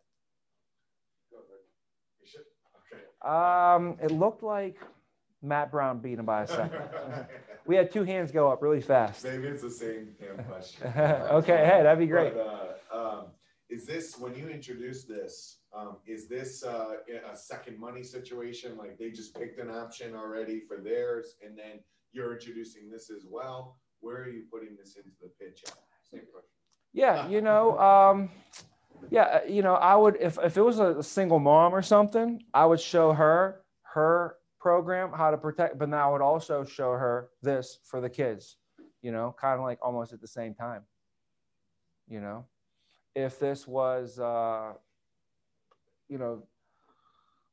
focusing on the parents first and then showing them this second, you could slide that in second as well, right? But if they're playing ball and I'm going over stuff with them, I'll show them the parents, and then I might put the head starts down at the bottom, when I put up it on the screen there for them, and just have it already prepared. So if you know how old the kids are and stuff, already have these numbers wrapped up in your head. Boom. It's a lot easier, spit out to them. Always have this up your sleeve though, because if the parents aren't really buying for themselves or whatever, you could always show the kids. Some people would rather get the kids than the parents. Grandparents, some grandparents, you go in there for these will kits guys, and they're like, well, I can't get no coverage. They don't want no more coverage. They can't afford no more coverage. They already have their funerals taken care of. Well, they like you, they understand how important life insurance is, right? You give them the whole pitch. You got to give them the whole pitch. It means you got to slow down. You got to take your time. You got to smile. You got to say, okay, so one thing I completely forgot to make sure I went over with you. Our company actually has this program. It's called the Head Start program. And what it does for the kids, it allows parents and grandparents to actually put whole life coverage on the children before they're even 18 years old. Because typically, if I wanted to get a whole life coverage, I would have to wait till I'm 18, and then I can get my own whole life coverage. So what our company figured is when's the best, and you got to slow down and care and really explain it to them, and let them know what's going on, because they don't know about the whole. I have people that work with this company right now. They don't even know about the Head Start policy, right? How scary is that? They don't even know how the GIO works. So what do you think these people out here were meeting with? They have no clue. So we got to bring it to them, educate them, let them know how cool was this, you know? So explaining how it all works, you know, using the rate book, showing them the numbers, breaking this all down for them. Everybody know how to break these numbers down? This is huge for selling Head Start policies, because you show them how whatever money they're not that you don't add the GIO in. Did I add the GIO? The GIO is what, it's 1030 with the GIO. I just showed the whole life coverage, right? For the 25,000, the premium for the coverage is $8 a month. So every time they put $8 a month into his policy, this is what's going on. After I get them bought in on all that, then I say, oh yeah, by the way, people don't even get the coverage. They don't even get this for that. All this is cool. They don't even get it for that. The reason that they get this is because it comes with the GIO. Comes with the GIO. That's the whole reason that they get the whole program. And the GIO is only $1.67 a month or whatever it costs. So now I'm playing the $8 like it's nothing. You don't even care about the $8. It's really about the 167. It's really about getting that GIO. You can't get the GIO though unless you got the $832. You know what I'm saying? The $25,000 is cool today. The cash value is great, but being insurable for another $150,000 guaranteed for the rest of your life is priceless. Ask the person who's 25 years old who has a wife and kids and they're uninsurable right now what they would pay. There's not an amount of money I would pay. It's priceless to me to have that ability to have life insurance for my family, and I can't right now. Priceless, right? So the GIO, man, and all that, I sell the GIO harder than I sold this hard as shit, and then I sell this even harder than I even sold that, and say this is the main reason why we even get this is so you can get that. You know, it's the best thing. I mean, if there's a kid out there. I don't know what else can the parents put, you know, $10 a month towards for their kid that's better than this? And that's real talk. Let's start listing them. Right? It's going to be a short list. What can they put $10 a month towards that's better than this? They probably put more money towards Cheerios on a monthly basis than $10. Cheerios, Frosted Flakes, what is it? Lucky Charms, Fruity Pebbles. Those are the things I hate when I see them in my closet. I like to see them because it makes me want, but I don't eat it, but I want to. But like I know my kids are, it's not good, you know. But anyways, Mason, speaking of some Fruity Pebbles, we got Bam Bam. Bro, quick question. Can you hear me? Yes. Hey, so what would happen if, let's say the parents were paying this and then something happened to the parents? Would we get a call to where now the kids can just convert so that they can pay it for themselves? Or would it just cancel to now the kid, you know what I mean? Like what would happen if the parents were to die and, you know? Yes. So the kids would have to maintain the premiums. Well, if they had it paid in for a long time, there might be cash value built up into it. So that if they didn't meet their premium payments, it would give them some time to get stuff situated, but they would have to pick up the premium payments from whoever their guardian would be, I guess. You know, you can't imagine a 10-year-old pay out the premiums, but whoever the guardian is would have to pay that.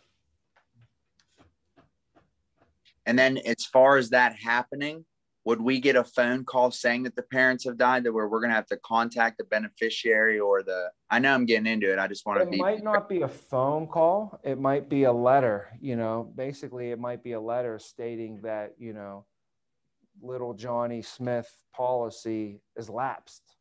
Probably what would happen is we'd get a letter stating the policy was lapsed, and we'd have to call them, find out what happened, and get it fixed. Basically just get a new bank account, update the bank information. And it probably wouldn't even be a bad idea to tell the parents maybe, hey, if this were to happen, you should put this in your will that if something happens to you, you want your kids to be still being paid on your insurance. Yeah. Family information guide, free will kit, all kind of goes hand in hand with all that too, you know. So Oh, Good question. fire, bro. Fire. Good question. Good question. Good question. Any questions on the anything right now? Child safe or whatever? Do they take over ownership of the policy once they turn 18 for the Head Start, or do the parents still pay it? They do not take over ownership of the policy automatically. They have to do that, you They know. have accessibility to do that.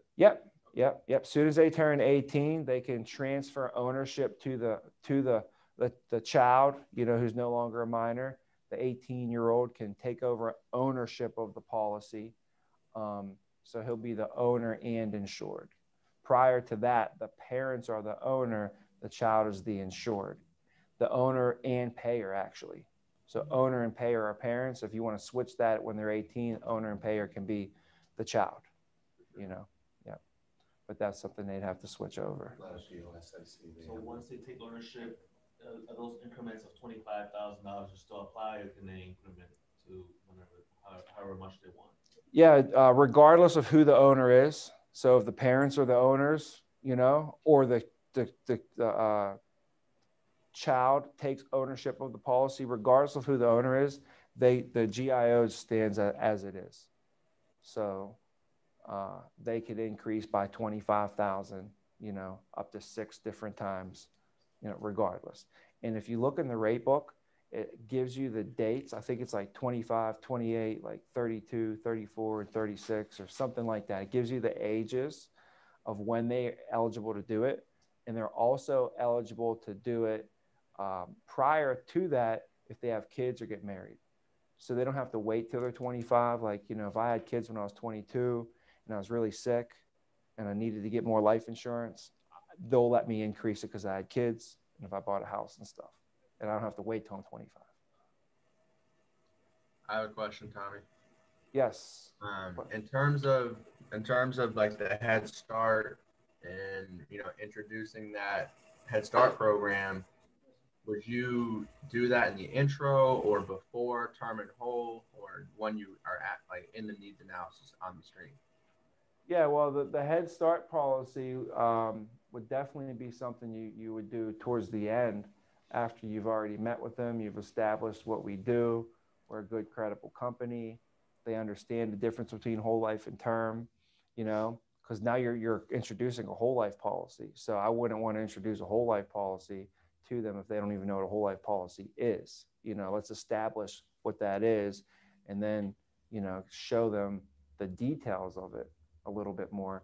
And the Head Start policy is great because the numbers usually work out pretty good, pretty much in our favor. Now, the same thing works for the select policies, as you guys know, right?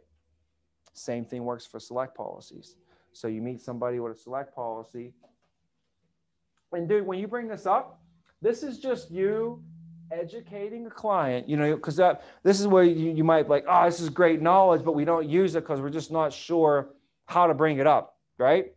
That's like, oh man, I got a great pickup line, but I'm not sure when. Just say it. There's not really the best. Don't say it at the beginning. Don't say it at the middle. Use this after you know, towards the end of a presentation, okay? But all you got to do is just say, oh, you want to know what? Let me tell you about this. Or, oh, I almost forgot to tell you. Or you don't want to know what? This would be actually what I'm thinking for you guys. We actually have this thing. It's called our Head Start program, okay? You could even say they just came up with it or they just revamped it or whatever, you know, that, but it would actually be perfect for you. And you have grandkids as well. Check this out. Here's how this works, right? And you just go into it and get the concepts down that the best time to get life insurance is when you're young, when you're healthy, and boom, this is why they did it. And now you show them all this, and here's how it worked for you. And it's just you being excited a little bit, having a little bit of enthusiasm, believing in what you're talking about. And really at the end of the day, you're not selling them nothing. You know, you're basically just explaining to them how our program works, and they don't know how it works. So that's a pretty important job, you know, because if you get off that call and they don't know how it works, then you think about it, we just spent all this time with them and they don't really know nothing new than what they knew before. At least introduce some new ideas, some new products, some different ways that they can protect their families, you know, that they didn't know about beforehand, right? And educate them a little bit, right? Ivan, that question? Yeah, I don't know if you answered this when you answered Alex's question. I just maybe didn't understand it. So say the policy's on the kid, but the parents are paying it. If the kid wants to increase that GIO, right? They want to do that. Does that mean that the parents, because they're the owner of that policy, they're the ones that actually have to increase that coverage and be the owners of that policy? Or can the kid do it and the parents still be the owners of that original policy? It would all be the same policy. So it would be whoever the owner and the payer is. There's only one owner, one payer. There's only one owner, one payer. So they would have to do it through the parents. If the parents own the policy and they want to take advantage of the GIO, it would just, the parents would take responsibility for the increase in payment on that. Okay. You know? So yeah. Just to follow up, just real quick, just to follow up that question, because I know you said that the kids can only have like at least half of what the parent has, right? So in that case, how would that work if they wanted to add more? They would need to add more on themselves first? They're going to be 25 at that point.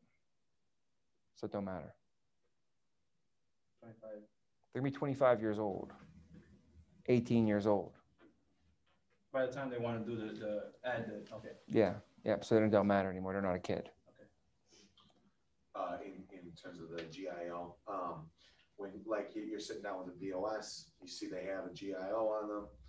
If they aren't at one of those ages where you can increase the GIO, do they stuff to, obviously you would just introduce it as a regular program. You wouldn't even mention the GIO, or the only time you need a GIO, okay, is when you need to activate the guaranteed insurability option, right? And the only reason you would even need to activate to basically pull out the trump card, to pull out I got my guarantee card here. What do you mean? Why would you need to prove that you're guaranteed if you're not insurable, right? The only time you need the guaranteed insurability is if you're uninsurable.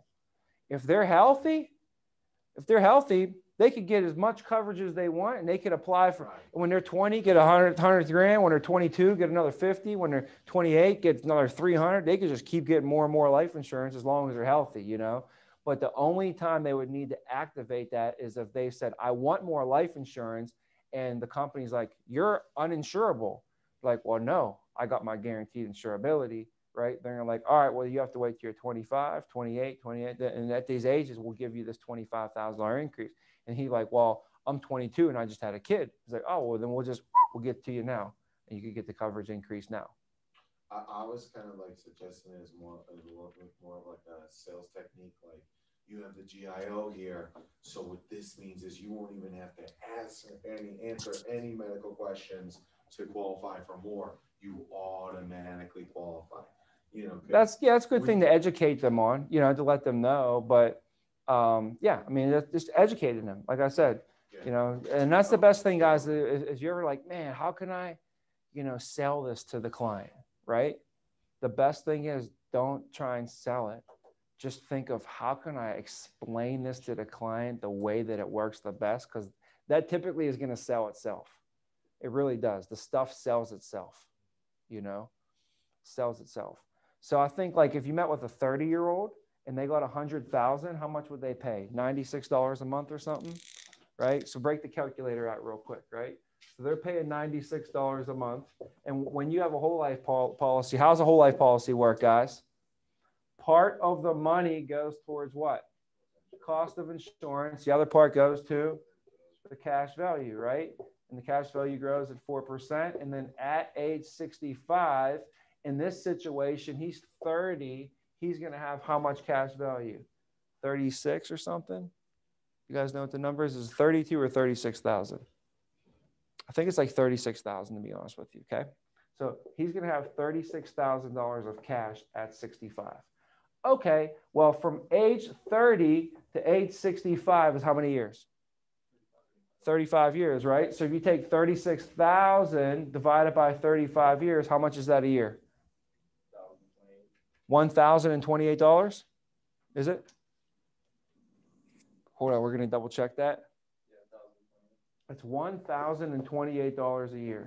$1,028 a year. So basically, if you save $1,028 a year from now until 65, you'll save up how much?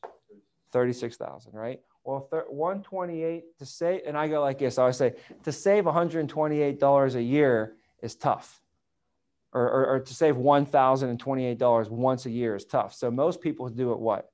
Monthly, right? So let's divide that by 12. So 128 divided by 12 is what? $85. $85.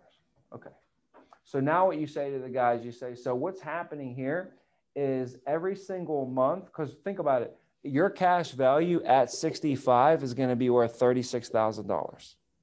Okay.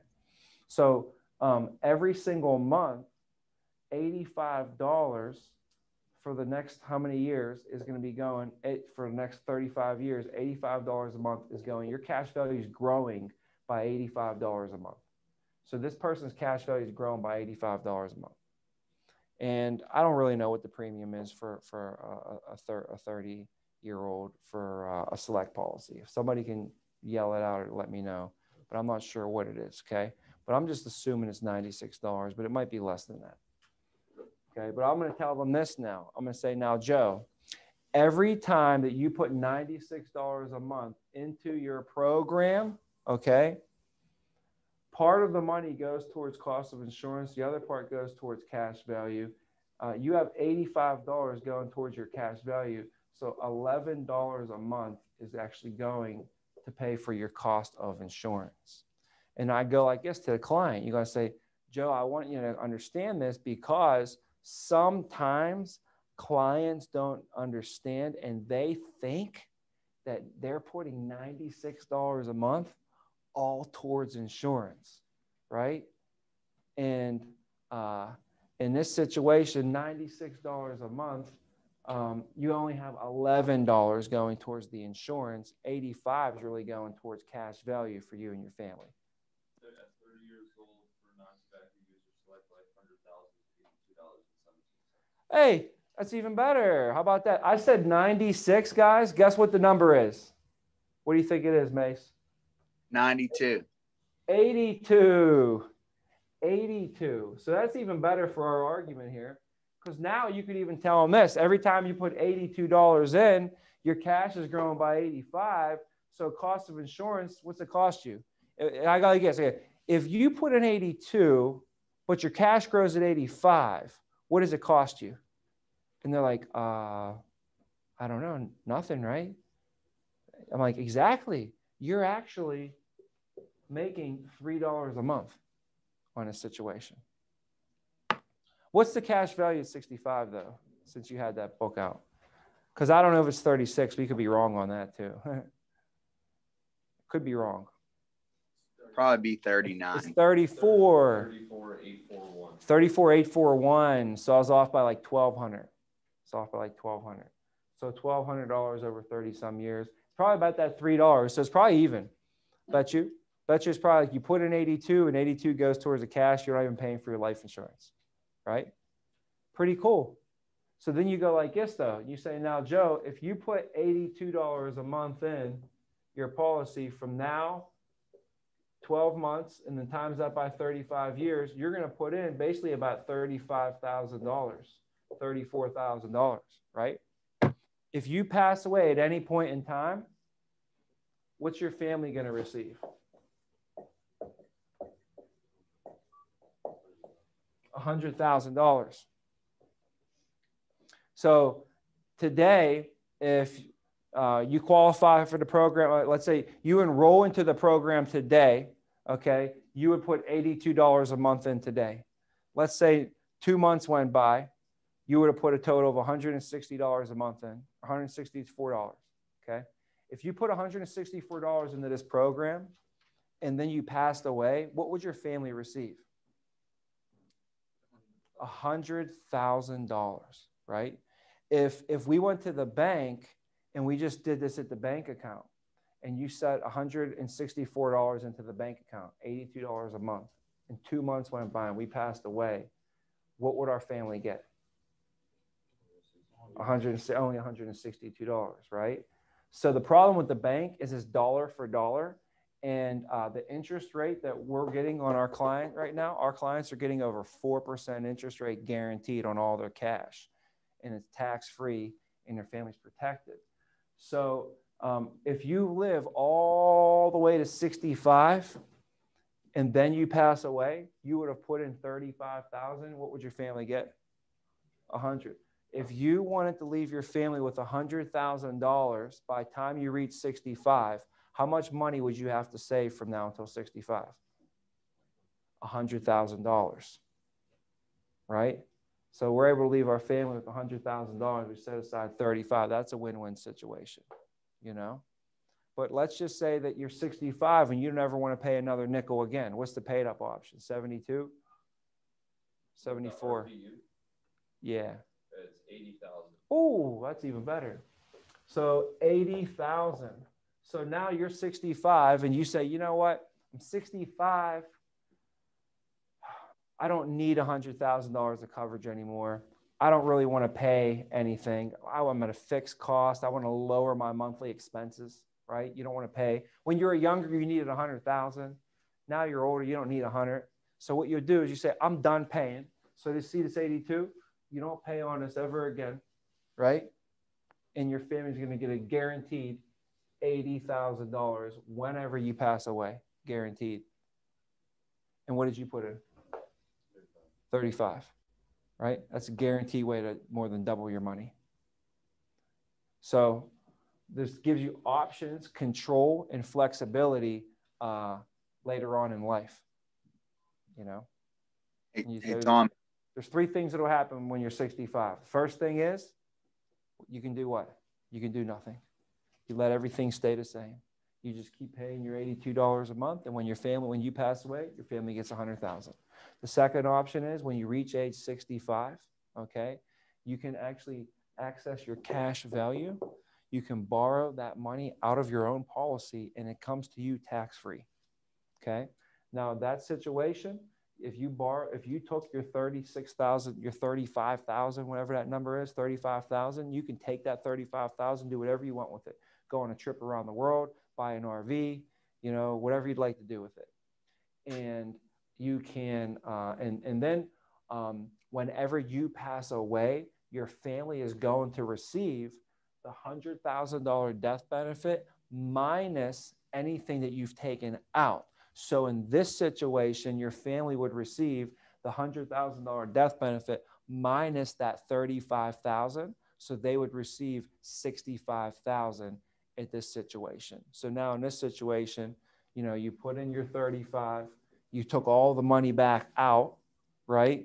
And then you gave your family 65,000. What did that cost you? Nothing. Every penny you put in, you took right back out. You were protected but the whole time you protected your family for $100,000 and you leave them with a guaranteed 65,000. And what it cost you? I'm just showing you how to get your family free money. You like free money? Literally. Okay.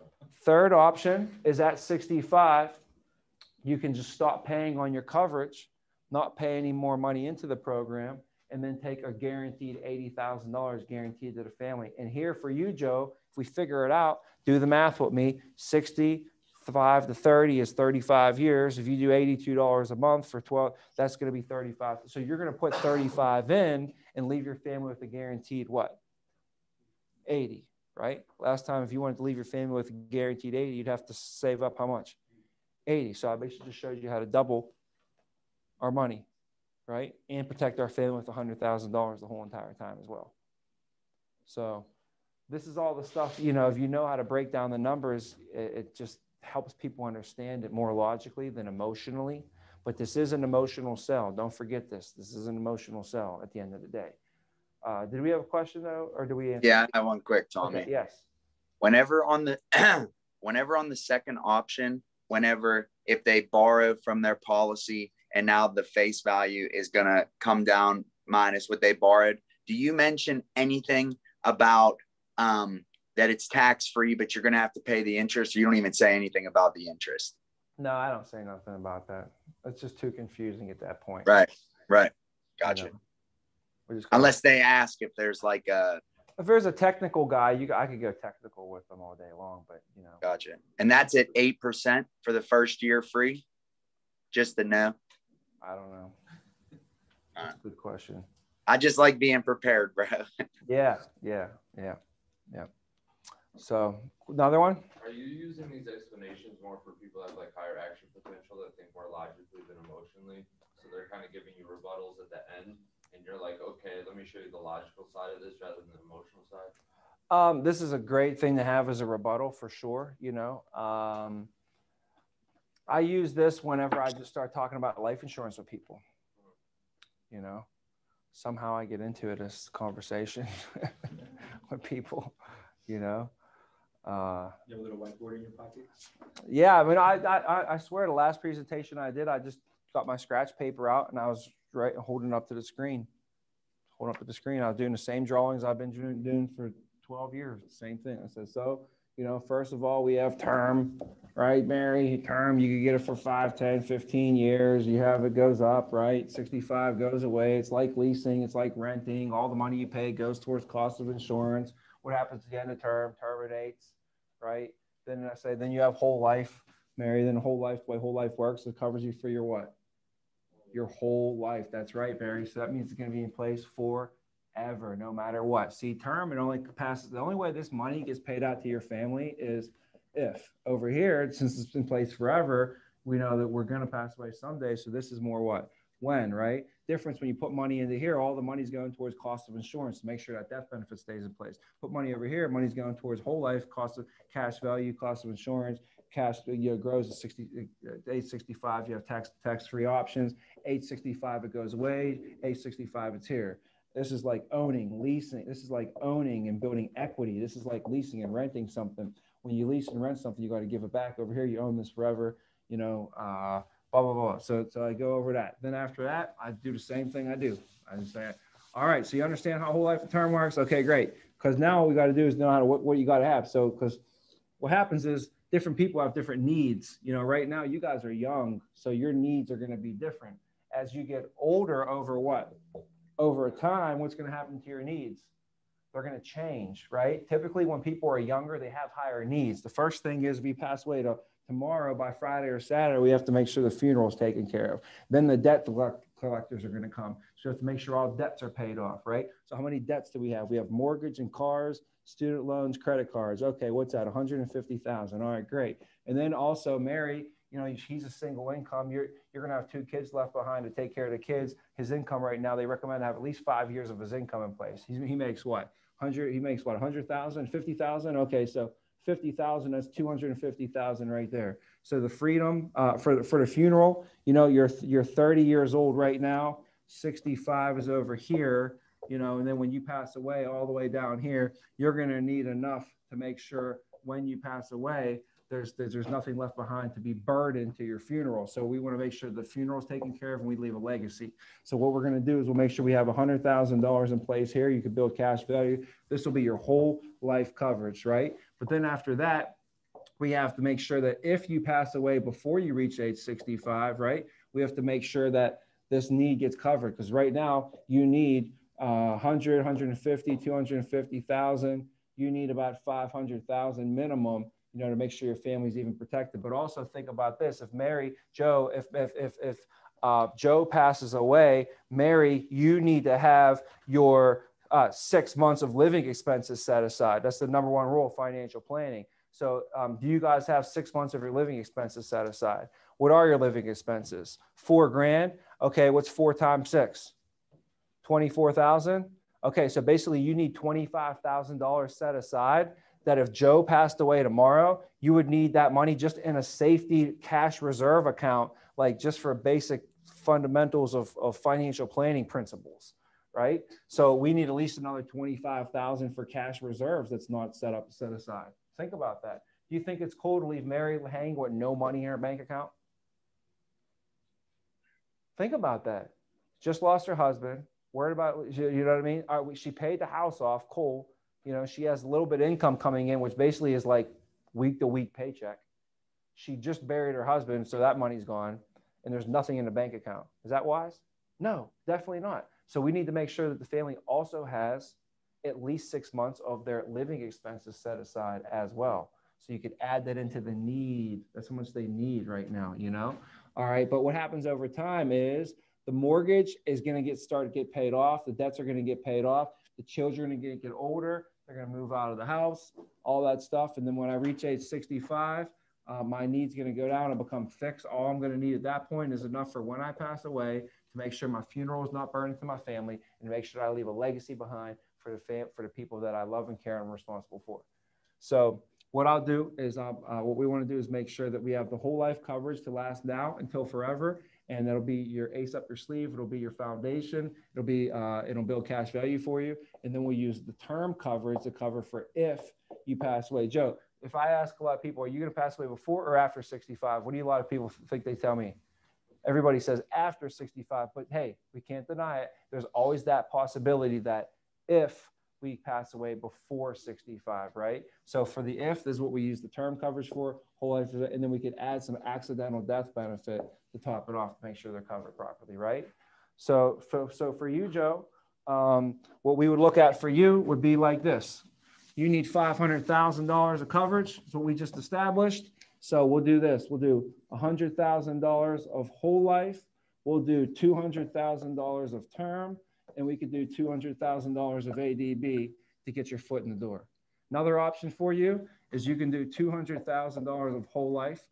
We could do $300,000 of term, and we could do $200,000 of ADB as an extra, you know. And another option for you would be to do, you know, whatever. You could do $100,000 of whole life, $400,000 of term, and then you could talk about adding the $200,000 of accidental death benefit as extra. You know, so this would probably be like the option A, most expensive, option B, second most expensive, option C, third most expensive. We covered 500,000 all three ways, right? Let me just educate them on it. So while you think about what's best for you, I need to make sure you guys can even qualify first, and then I'll qualify them. I mean, that's how fast we could do this shit, you know? Makes sense, doesn't it? That's how I sell life insurance. Hey, Tom, I got one more question for you. I know I'm running out of questions. I'm sorry. Okay, shoot. So just for an example, to go back to that second paid up option, I'm going to use a simple number of a 30-year-old, okay? For a 30-year-old like smoker rates, it says that he would pay $107 a month for a $42,638 cash value. So if you did the math, the 107 times 12 to see what you pay yearly times 35, it would be like 44,000. So if somebody did that math and seen, oh, well, my cash value, I'm $2,000 less. Where did that go? How do you explain that to it? Don't look like, oh, we're not, because every single person will probably think, oh, this is how. Did you guys hear how I did that? We already did that. I gave the example earlier. I said, you're paying $96 a month, okay? Your cost of insurance, your cash value is growing at $84 a month. Right? Yeah. Right. The total number is 34,000. So every time you put $96 a month into your program, okay, $84 of that is going into your cash value for your family growing tax-free at 4%. Okay. So cost of insurance for you is only $12 a month. Now, most people, sometimes they don't understand is they'll look at their $96 a month and they'll think that all $96 a month is going towards their cost of insurance. They're like, I'm paying $96 a month for insurance. And I got to always remind them, you know, hey, not with us. Your $96 a month is not all going towards insurance. In fact, only $12 a month is going towards the insurance. $84 of that is going towards your cash. So that's how you flip it. Got it. Yep. Perfect. So that's how you flip it there, guys. It's all good either way. I mean, it ain't always going to be to where you put in 96, but your cash value grows at 120. it's going to usually be the other way. And it's still good because it's better than what they were thinking. You know what they were thinking? It's like, oh, dude, $130 a month, all for insurance. That sucks. But I guess I got to do it, and they'll bite the bullet. But then you slide in here and say, oh, calm down, man. $130 a month. It's only really like $20 a month. 110 of that is actually going to your cash value, man. They're like, oh, all right, well, that makes a lot of sense. And it makes me a little bit more comfortable with my monthly investment. Now, every time that gets handled, now, please, when we're in these homes, okay, last thing, how do we talk about the bank accounts? Okay, you do not tell them that, you know, what's your bank account information? They're gonna take this out of your checking account once a month. They're gonna deduct this. They're gonna deduct this out of your bank account once a month. You do not say that, okay? You do not. Nobody wants to hear that they're taking stuff out of my bank account on a monthly basis, right? So what I do is I say, okay, Joe, what's nice about the program? What's nice about the program is what they do. They handle it once a month electronically through our banking system, through our bank, not our banking system. What banking system do you guys use?